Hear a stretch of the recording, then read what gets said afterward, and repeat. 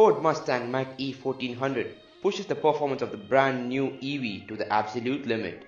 It packs 7 electric motors, producing a total 1400 horsepower and a 56.8 kWh battery.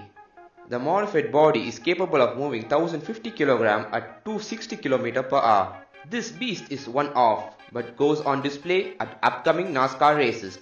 The drivetrain has 3 motors powering the front wheels and 4 turning the rear axle. A single drive shaft connects them to differentials. The system is tunable depending on whether the driver intends to go drifting or tries to set a quick laps on the track.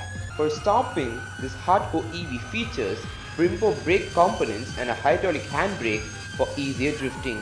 An electronic brake booster system combines the functionality of regenerative braking, ABS and stability control.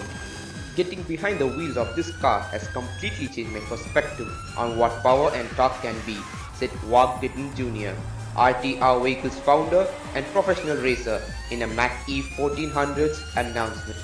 The Mustang Mach-E 1400 comes from about 10,000 hours of collaboration between Ford Performance and RTR. It uses an actual Mach-E body in white as a starting point, but with extensive modification. The adaptable drivetrain lets the team swap between front, rear and all-wheel drive layouts. Depending on whether the crew wants to take the vehicle on track or drift, there are different control arms and steering setup.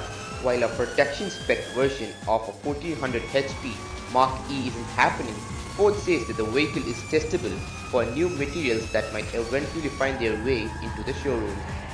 For example, the hood uses organic composite fibers rather than a carbon fiber. The most powerful version of Mach-E arriving in the showroom is the GT that offers 459 HP and 830 Nm of torque. It comes standard with all-wheel drive and the extended range battery that offers an estimated 400 km range. This variant arrives in 2021.